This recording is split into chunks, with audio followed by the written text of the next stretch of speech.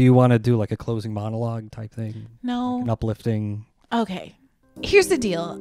I'm really not trying to be difficult.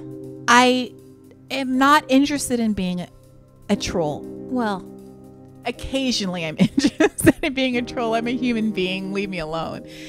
But I can't help to see that we still live in the realm of possibility.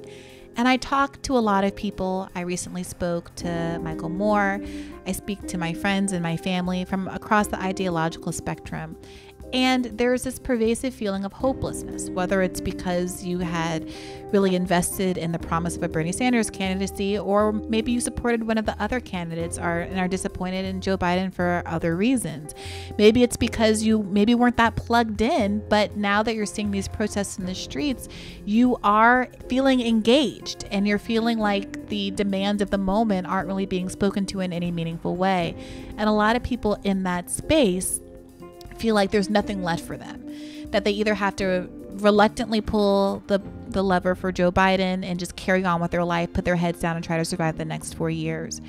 And my feeling is that there is still possibility for us in the context of this election cycle. But what's frustrating to me is when I hear people I love and respect who seem to have given up, who don't see their power to hold our not as of yet elected officials accountable. And where I see power, where I see leverage, where I see influence, I'm never not going to speak to it. And I hope that at least some of you will consider joining me in this and at least joining us in conversation as we try to tease out what leverage is left for the left.